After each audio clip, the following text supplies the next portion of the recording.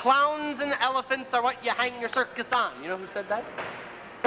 No. Oh, the shame of you. Don't you feel bad that you don't know who said that? Well, it was P.T. Barnum, just so you know. P.T. Barnum! Said that. Said clowns and elephants are the thing you hang your circus on. To keep the pace up and cover for costume and scene changes, a skillful diversion tactic is required. And that's the time to send in the clowns. There he goes! Hello! As rehearsals near their 4th week, timing of the performances becomes more crucial. Gentlemen, if you want something done, do it yourself! Each of the 22 different acts that make up the 2-hour and 20-minute show must fit within its allotted time. Gotcha! Timing is everything. Timing is everything, especially when it comes to clowning. Thank you!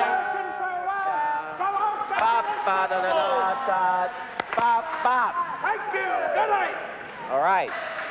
So this was 3:20, and we have 4 minutes for this. That means we have 40 seconds, which we can apply to the piano gag, which happens in the second half, and we're over there by at least a minute. So 40 seconds, we're back in the ball game.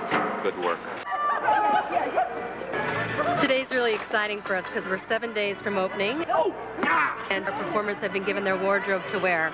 So we'll have them come out looking pretty spiffy, and most importantly, we'll see if they can make their costume changes or not. While they may appear to be somewhat of an afterthought, the 18 performers that comprise Clown Alley are actually some of the most important cogs in the circus's big wheel.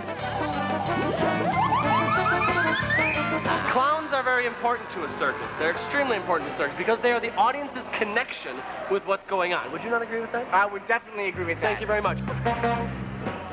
And without clowns, what would you have? You just have everything else. Well, that would be a lot.